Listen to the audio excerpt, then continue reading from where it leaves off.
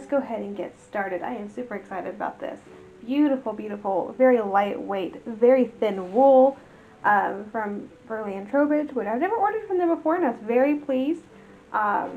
Wonderful fabric. I ordered a whole lot of things, actually. I went there to get a handkerchief or neckerchief, and I came out with like 2 dress links and 2 neckerchiefs and some silk ribbon and also like 4 links of linen. So, yeah, that doesn't surprise me though, given how I usually am. So this is just absolutely gorgeous, light Saxon blue wool, and I'm very excited to work with it today. It's very light and very thin.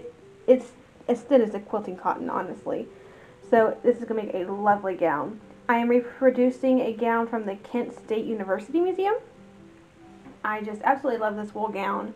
It is a little bit later. It's like 37. I know the museum said 27. The original note for the piece said 27, which I would agree with that based on the skirt, but those sleeves are definitely like 37, 38. So I think it was probably an earlier dress that got remade, which kind of which really does fit this whole working class ensemble situation. So I think we're going to take it back to like early 1830s, definitely no more than 36. So I'm going to use the tuck, make it kind of an early 1830s dress. So to start off, we're going to cut our skirt, and this is nice wide fabric, 63 inches wide, I think is what it said online. I'm just going to check. This is just going to be pure joy to wear, honestly. I can already tell. Okay, it's running at 59, so we're going to cut 2.5 panels.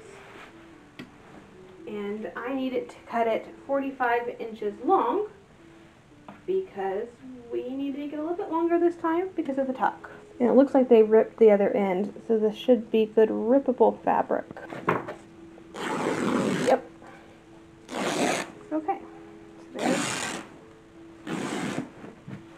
one. Let's cut another 1.5. So I'm going to pack this back up because we're not going to touch that at all until I know what I'm doing. So we are going to go ahead and put these together. Oops, sorry. There is no right or wrong side to this, is it? There is, sort of. Okay, I'm going to call this the right side. I don't think there's really a right or wrong. I think it's just the weave is different on either side. Let's start on the first step, which is sewing the side seams together on the skirt. I am using brown thread today because my gray thread has mysteriously disappeared. Hopefully it'll turn up before I have to do the bodice. Or I suppose I can just go buy more.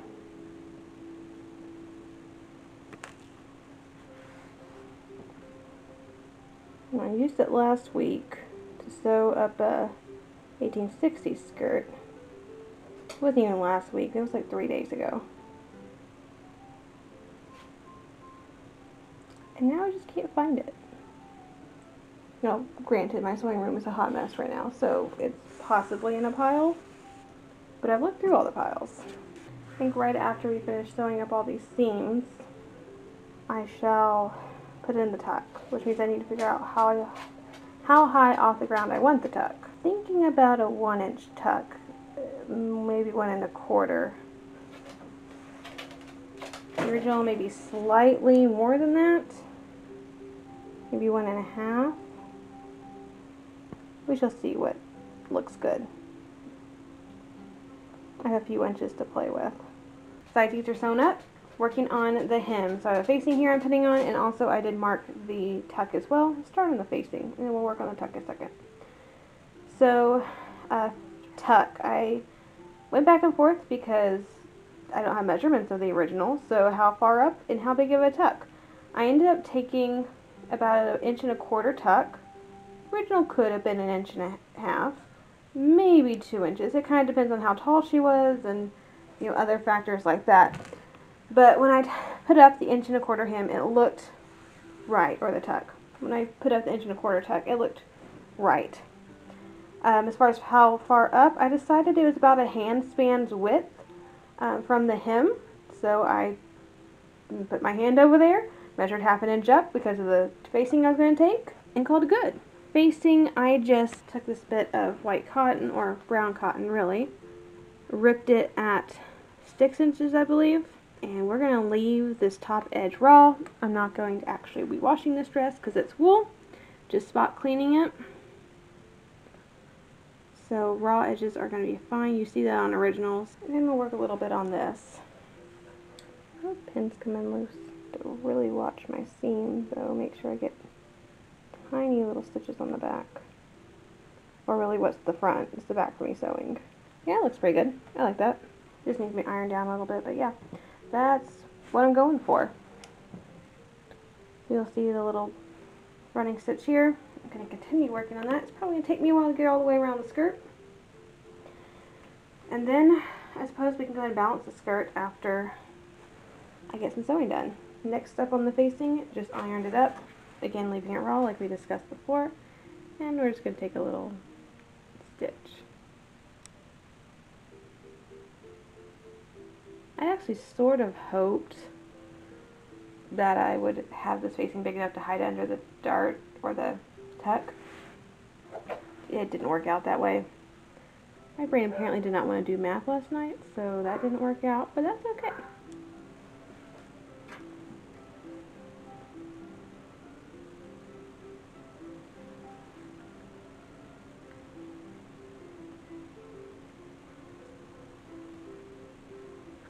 Alright, let's cut out a bodice. So it has been several weeks since I made the skirt because I felt motivated to do other projects. So anyway, so I just decided to make this a front opening gown for personal reasons, and so I had to redo the skirt partially. But I have a pattern here. Went to a friend's house, my friend Amy, who very sweetly drafted a pattern on me because I was having a few issues with the one I drafted with her over Zoom. Yeah, it's hard to draft things on yourself, even when someone's telling you, here, do this. So, yes, I had her draft me a pattern, so this one fits, and we're going to use it today. I do have to be careful of where I'm adding seam allowance because some of these places need seam allowance.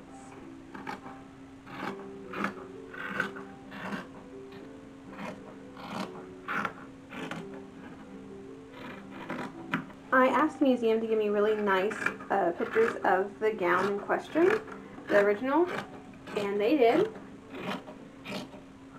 And it looks like it opens in the front and the back. Like it didn't really, it helped in some ways, but yeah, I can't tell if it was a back opening dress and then someone modified it to be a front opening dress.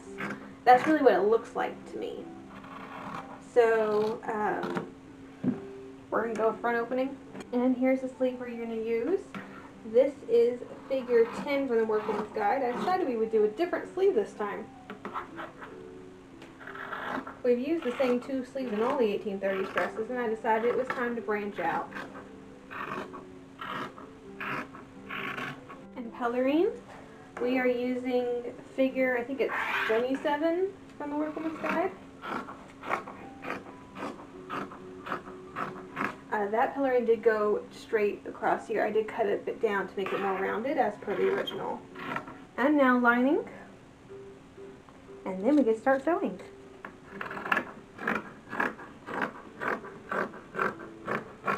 Alright, first step, sewing all the pieces together. So this is the bodice. I already got several of the pieces sewn together. We're just doing a back stitch.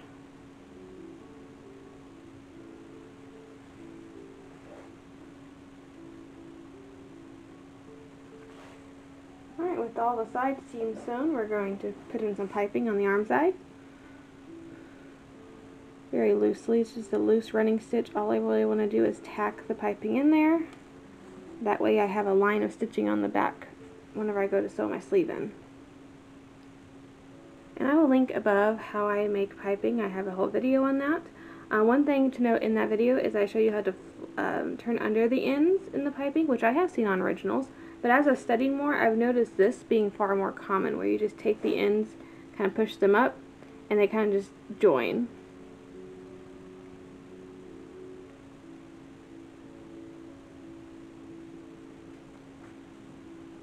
And I like to go back a little bit just to make sure that's going to stay up. And so when it's done, it looks like I already put a sleeve on this side. I have to find the join.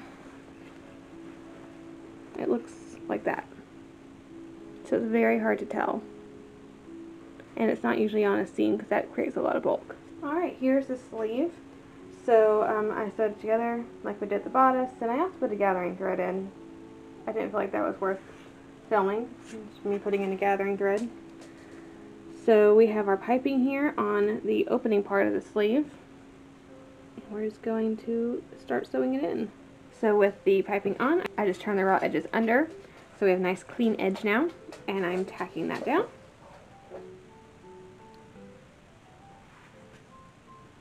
I also put the sleeve into the arm's eye because it was bothering me. One was in, the other one wasn't, and that was just not okay with me. Alright, sewing on hooks and eyes, I got the bodice finished just like we finished the sleeves. Didn't feel like filming that because we did the same thing. So hooks.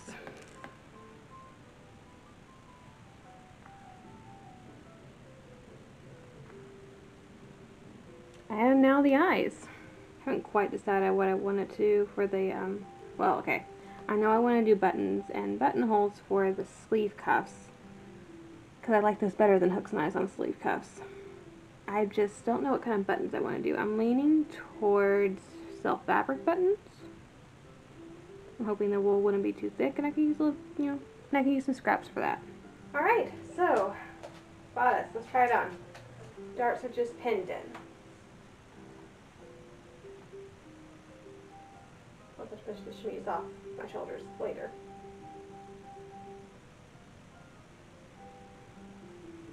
Okay.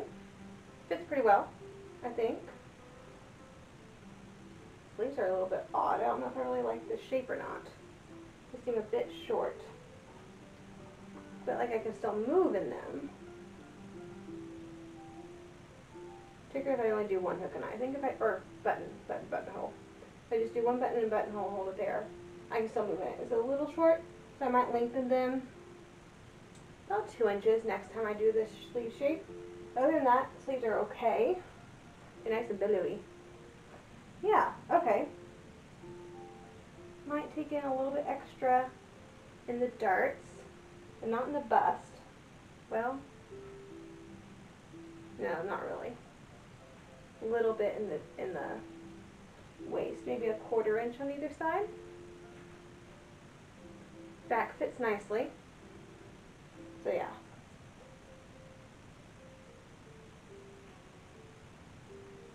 Yep. Also have to push the chemise off my shoulders, which just means loosening the ties, which I figured out that I can do that. So if y'all saw the chemise video, I said I didn't like this style of chemise, the square necked one, because it was loose and like constantly falling off my shoulders. Well, I got an original, and the original has ties in the front and the back. So problem solved. So now I actually like the style chemise. And it still fits off my shoulder if I need it to. So tighten up the darts with just a tiny, little tiny hair. All the way up until, I'm putting a pin here to help me remember. So 1/4 inch until the pin. And then, but yeah, that fits. So, yay! I have almost a wool 1830s dress. I don't know if I should like lengthen these. It fits really well. Okay. Let's talk sleeves for a minute, because that is pulling oddly. And if I'm working in this dress, I can reach up, more or less. Not great, but I can. I can do things. If I'm bending over, it pulls. Okay. So if I move them up here, about 2 inches, that's much better. Okay. If I take out the piping, all that work, if I take out the piping, I can add a 2-inch cuff. I've seen that in originals. 2-inch cuff, and just fold over and I'll finish off the edges that way. And then in the future, I'll just know to cut about 2 inches. But I do like that I can fold them up. That is nice. So I need to, whatever I do, make sure I can still fold them up like this, because this is nice for work. And it kind of just hides itself up into the poopy part. Yeah, okay. So sleeve style, not bad. It just needs to be lengthened, which I can do with a cuff. Maybe if I leave the piping there and, oh, that'll work.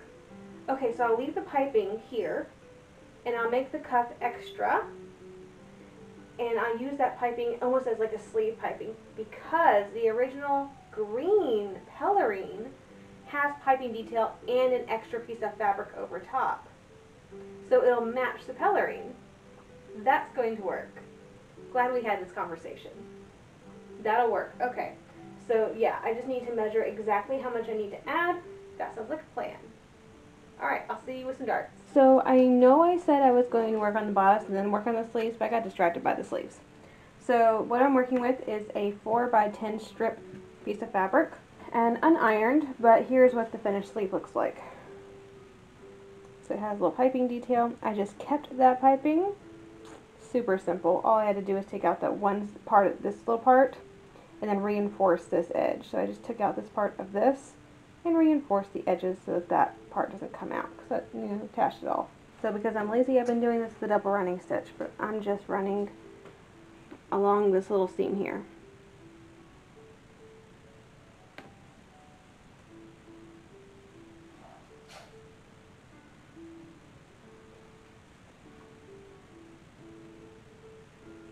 Flip it back over, fold under these ends, and tack it down right there. So let's finish with this dart. I know a little bit to do.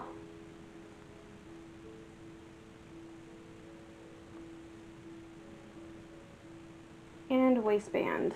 Well, not really a waistband technically, it's just the piping at the waistline. Back stitching as we have been doing with our piping.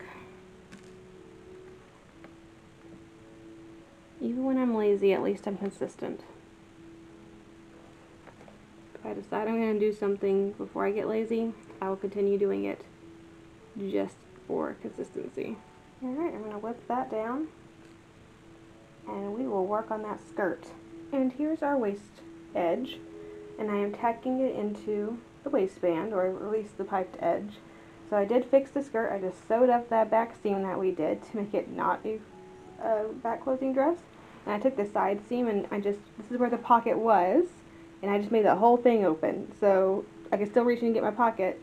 It's just now a skirt opening, and because I did a side front opening, not a center front opening, I had to do a partial waistband. We've done one of those before, and it was like late last night, and the lighting wasn't great, so the footage didn't quite turn out on that, so apologize for that. Pelerine. Here's what the trim is looking like. I need to iron it down. But maybe slightly wider than the original, but not by much. And I wanted to be closer to the 1.5 inches that the cuffs had. I think the original was about 1 inch, so I tried making it 1.25 inches, kind of like split the difference, kind of make it look similar to the original, but then also kind of make it look like it goes with the cuffs. So yeah, just kind of tacking that on.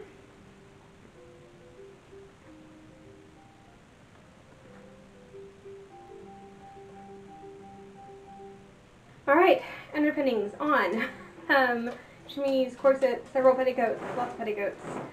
So yeah, let's go put on, actually not a dress yet. I'm going to put on a fish shoe first. So I have one. I actually have two, and a plain one, but I think I wanted to go print it today. And I think we're going with pink. Alright, there we go. They're not even, but does it really matter? I don't think so. It's all going to be hidden anyway.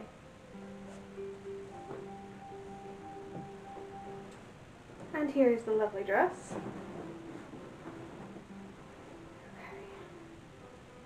Trying not to mess up my hair. Trying a new 1830s hairstyle for like working stuff.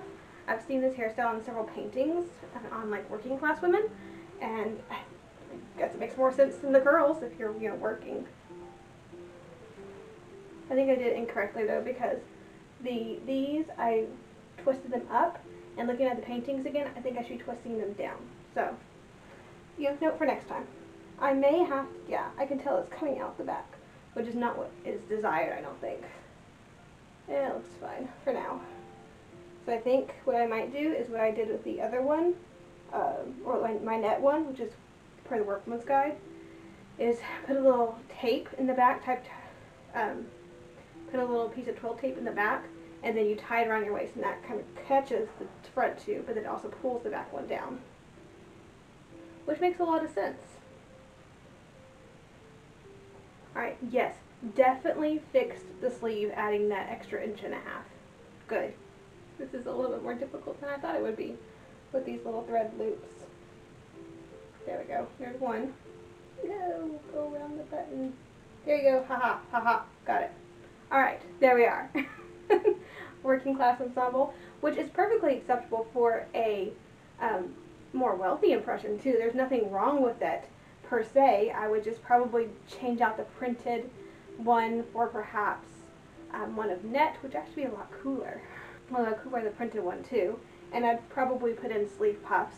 Although for working, you probably don't want as poofy sleeves, but it's still a very fashionable gown, and even the wool itself will kind of poof out a little bit, so it still looks very fashionable.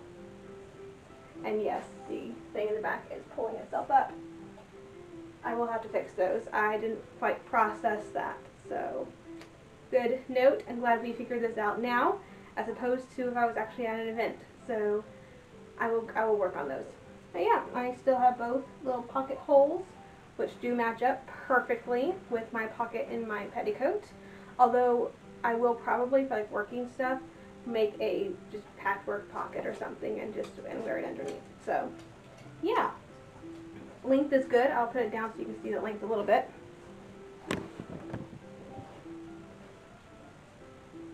Somewhat. There it is. My very non-period correct socks, but yeah. Definitely love little tuck detail. I think that's really cute. So I'm glad we did that. And the print is very cute. I could put a brooch here if I wanted to, but I don't really need to, so I won't. Very glad we made this a front opening gown. So I think the next full dress will make a back opening gown. So I'll have one of each for wool, and the next silk dress is going to be a front opening gown. So that'll be one of each of silk. I'm trying to make one of each of every dress that we make to kind of even it out.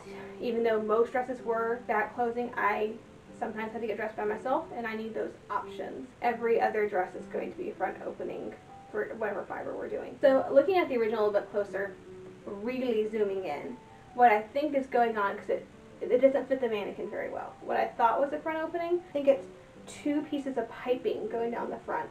So it looks like it opened, but it doesn't. I think it's actually a back opening gown. So that's a little bit of a deviant, and of course we didn't pleat down the sleeves because we're doing earlier 1830s, and we don't pleat sleeves down in the 1836. So have those sleeves. But other than that, I think it looks pretty close to the original. I do have the pelerine here, which I'm going to pin shut today. Okay, here we go. Haha.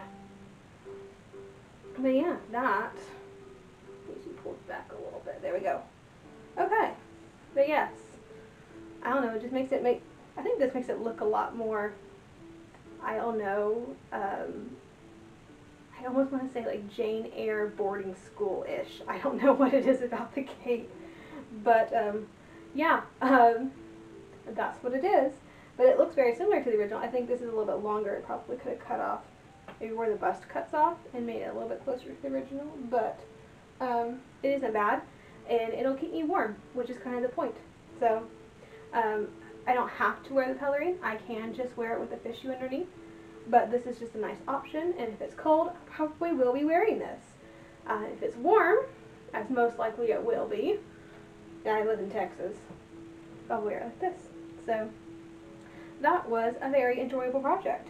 I have had this spool for not very long actually, but it's been sitting there taunting me, and I absolutely love it. So I'm glad we got it done, and have another 1830s dress. Not that I really technically need it anymore, but if I'm going to start doing some lower class stuff, what I have already is upper class.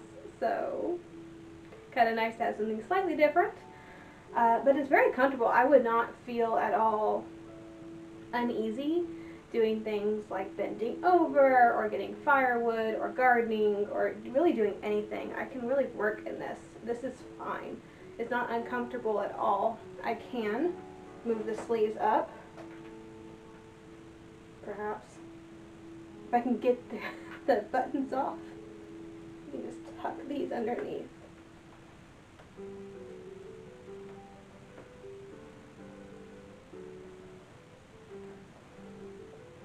And that actually makes it look like it's supposed to be like that, because the poof just goes all the way down. So yeah, that's not bad.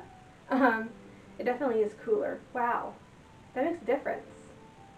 Okay, well, cooking at a hearth, you don't want this, because you want to be able to cover your arms in case of, you know, like sparks or anything, but, you know, anything else like chopping vegetables or doing whatever, and if it's really, really hot, this will help. I'm going to take a break from the 1830s for a while. I don't know what's going to go on for y'all with the whole video thing, but I got to delve into the 1870s and 1880s. So, yay. So, I don't know how I feel about that. I'm kind of sad that I'm not going to get to do a lot of hand sewing, but I have an 1880s machine right now that I'm borrowing from a friend, so kind of excited about getting to use that. Very glad we got it done. Thank you so much for joining me today as we made an 1830s dress by hand for a working class ensemble. Have a fantastic week, and I will see you back here on Monday.